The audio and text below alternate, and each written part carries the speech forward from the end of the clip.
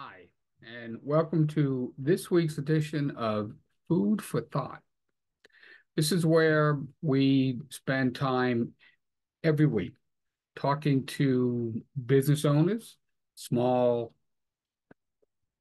owners, entrepreneurs about things to think about, how to grow their business and stay on track. This week, we're going to talk about fast food. Well, not really, but it's going to be the main topic. Now, besides being famous for flame broiling their burgers, Burger King is known for their slogan, "Have it your way." Now, it's changed a bit since that first slogan.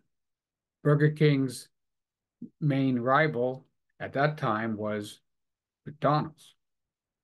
And having worked at McDonald's many, many years ago, I can tell you that when you ordered at McDonald's, you got it our way. Everything was cooked, wrapped, and waiting. Now, one of the reasons they were able to do that was volume. Burgers, fries, etc., flying out the window almost as fast as we could make them. Even late at night, we had a pretty steady stream of cars cruising through the parking lot.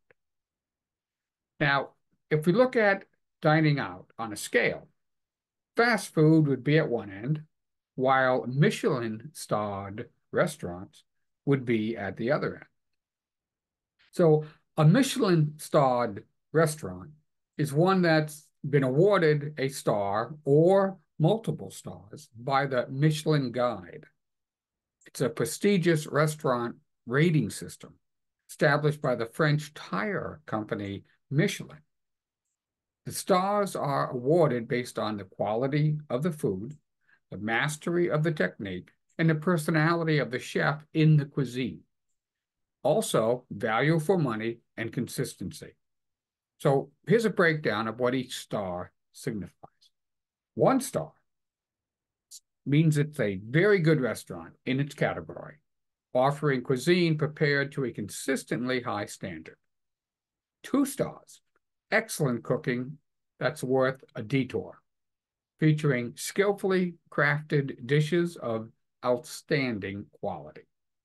And three stars, exceptional cuisine that's worth a special journey, characterized by distinctive dishes, impeccable service, and an extraordinary dining experience. So the question we need to ask regarding our businesses comes down to this. Is our business fast food or is it Michelin-starred? Now, we all agree that our clients should be able to have it their way. Harry Gordon Selfridge, the founder of Selfridge Department Store in London, coined the phrase, "The customer is always right." However, are we truly serving our clients if we always let them have it their way? After all, you know what's best for them, even if they don't. Now, I'm not saying we dish up our services like the soup Nazi from Seinfeld, our way or no soup for you. But we do need to be sure we aren't offering Burger King either. Just like Michelin chef has spent many years in culinary school, following that up with other various roles such as fry chef, sous chef, or saucier, we've spent many years learning our trades as well. Most of us started out in lower level positions, and gradually, as we became more experienced and knowledgeable, we worked our way up. If we succumb to the client's request, even when we know it's doing them a disservice, we aren't truly doing our jobs. And the reputation that we have will suffer. Well, I told you it would be a little bit about fast food and a little bit about our businesses. So if you're hungry, it's up to you. You can have Michelin-starred or fast food.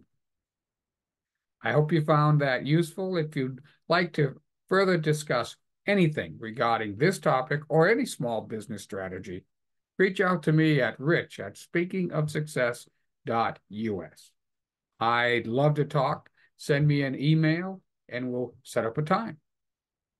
All right. Thanks, everyone, and I'll see you next week. Bye.